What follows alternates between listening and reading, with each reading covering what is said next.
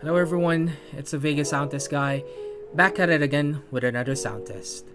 I decided to switch it up a bit and make a different intro.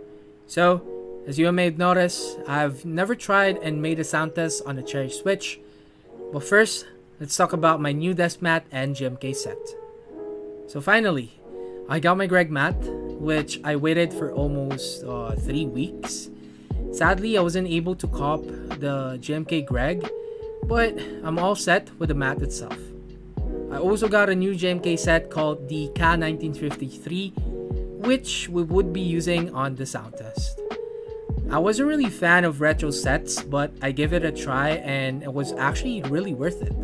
Now I'm eyeing on getting more retro sets in the future. If you want a full unboxing of this set, please let me know in the comment section down below. But today is the day that we're going to pop a cherry.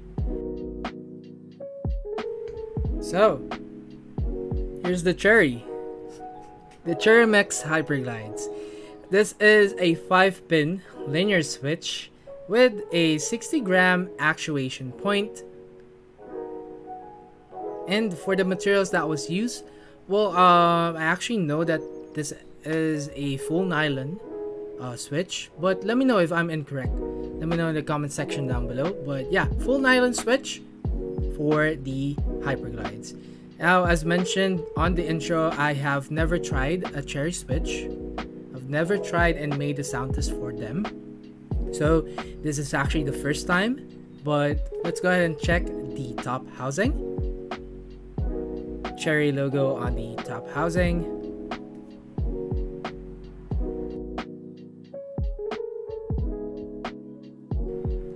For the bottom housing, again, this is a 5-pin switch. And here's the bottom housing. And then next, of course, the stem. Nothing special about the stem. Lastly, the spring. Again, the spring is a 60-gram silver spring. And as far as I know, there's also a 3-pin version of the Hyperglides. But of course, we have a hot swap board. We're gonna go always for the 5-pin. And without further ado, let's go ahead, check out the sound test.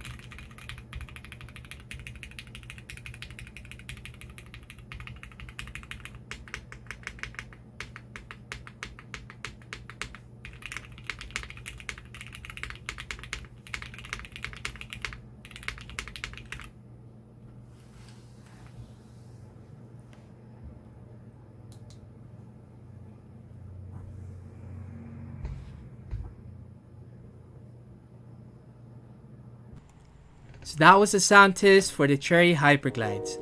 Let me know in the comment section down below what you think about the switches.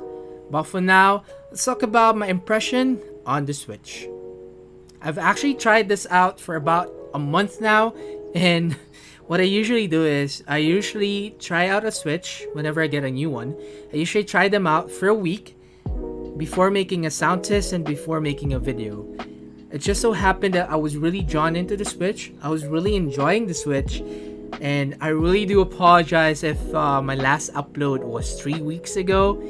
I apologize for that, but here we are. And a quick disclaimer, this is my own opinion, own preference regarding the Cherry Hyperglides. Let's talk about the feel. For the feel, it's actually a bit scratchy, but not to the point that it would actually bother you. I tend to type fast, so whenever I feel the scratch, I actually don't mind it. And it's not as bad as it seems. Again, it will all boil down to your preference. I know some people like a bit of the scratch, and of course some people do not like the scratch. But for the 60-gram spring, I was actually surprised as it didn't actually feel that light for me, considering that the Durock Pom has the same spring weight, but this actually feels more solid. The Durock Pom that I actually did a sound test last upload, the spring was actually too light for me. And for this one, I get less typo and I am more accurate. Again, for the feel, it's really good for me as long as you don't mind the minor scratchy feeling. And I do believe that using this consistently and breaking them in would actually make it feel better. Moving on for the sound. The sound is perfect for my preference. I love the high pitch and the pop that it brings out, and using this for almost a month, I could honestly say that out of all switches that I've tried, this is by far my favorite sounding switch on my Vega. And before trying this, I've actually heard a lot about the signature quote-unquote cherry pop sound, and I was actually very excited to try it out. And guys, I was not disappointed.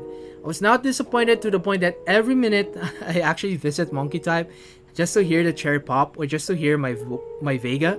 And this made me excited to try out a bunch of Franken switch, wherein I'll use the cherry tops or use a different stem or different bottom housing. I don't know. Let me know if you have a idea. Again, as long as you don't mind the scratchy feeling overall, I would definitely suggest on trying and getting the Hyperglides, especially if you haven't tried any cherry switches at all. So that wraps it up for my Cherry Hyperglide sound test and impression. Before I end the video, guys, I would like to thank each and everyone who subscribed and supported me. We have reached 500 subs.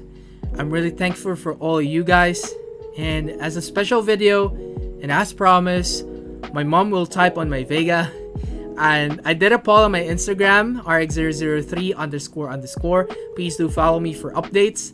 And I actually made a poll and asked what switches should my mom type on my Vega.